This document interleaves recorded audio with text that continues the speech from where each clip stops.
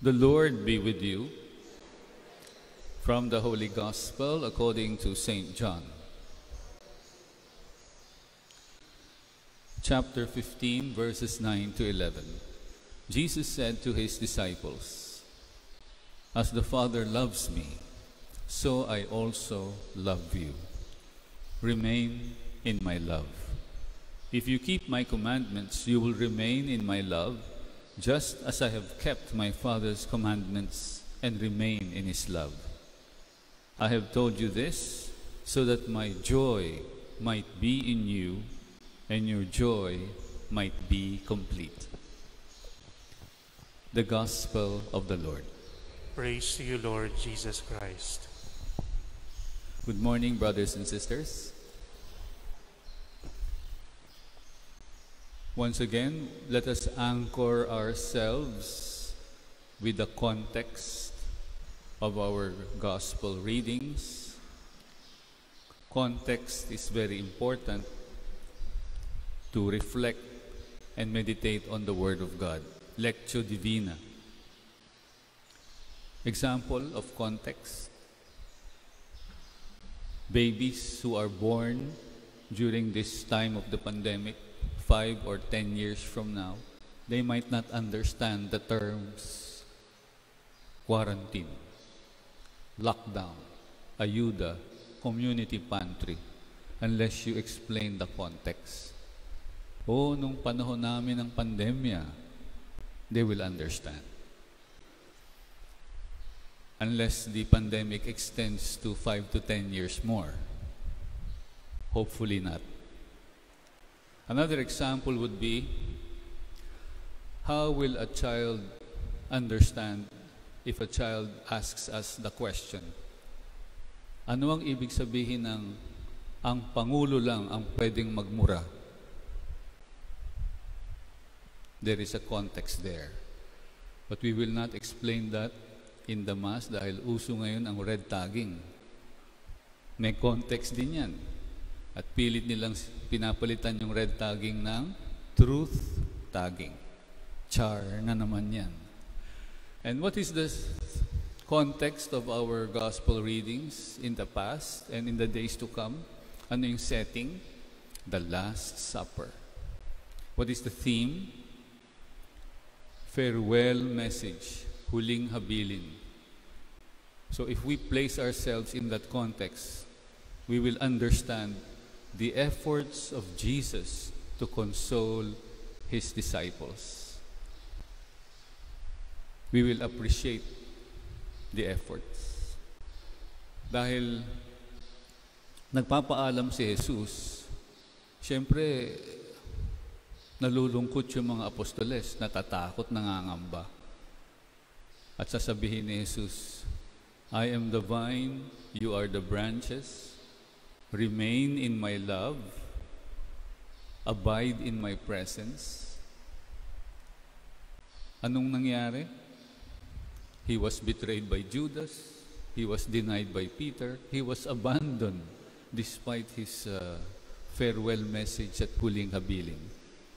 So, mas maunawaan natin itong ebanghelyo kapag we place ourselves in that setting. And today, we try to reflect with, if we keep the Father's commandments and remain in his love, my joy might be in you and your joy might be complete. Itong sinasabi ni Jesus ay galing sa puso niya dahil 100% he obeyed the Father's will, and it produced in him such joy that it was complete. Ito yung bilin niya sa mga apostoles at bilin din niya sa atin. I have told you this so that my joy might be in you and your joy might be complete.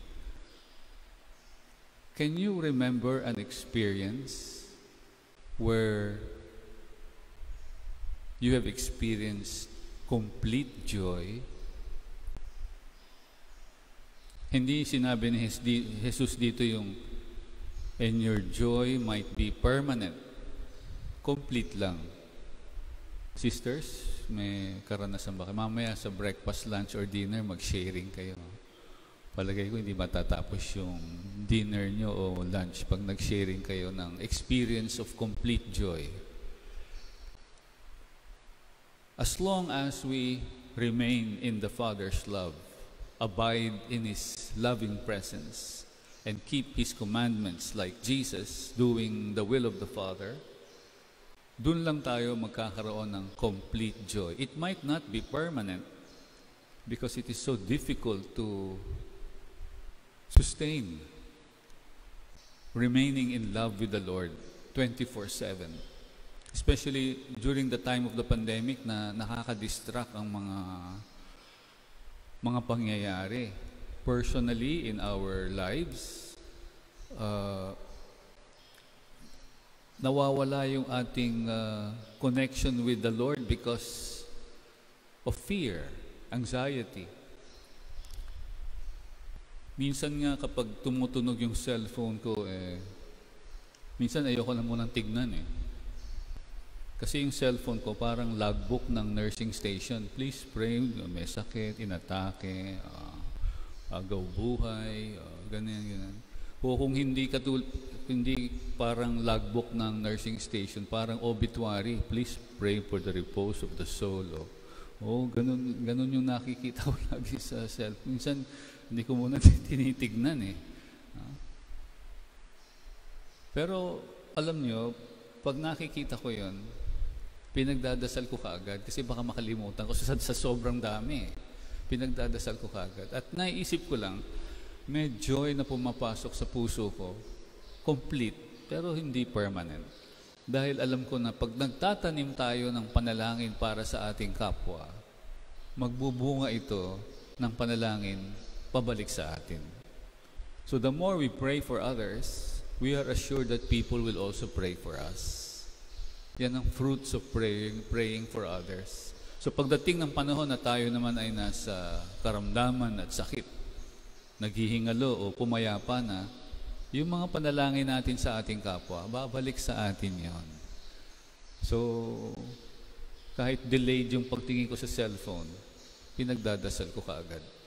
So we pray in this Mass, in this Eucharistic celebration, my dear brothers and sisters, that despite the difficulty, our human nature drags us down. Let us ask the Lord to lift up our human spirit para sa ganon ay yung ating joy, although not permanent, would be complete. Magiging permanente lang siguro yung joy na ito kapag we enjoy already the beatific vision in our true homeland in heaven. At palagay ko, marami sa atin ang ayaw pang magkaroon ng permanent joy. Sinong gustong magkaroon ng permanent joy na ngayon? Wala pa muna. Hindi pa tapos yung ating paglalakbay. Complete joy lang. Kahit paputol-putol, we sustain our abiding presence. We remain in love, and we try to keep the Father's commandments and follow His will.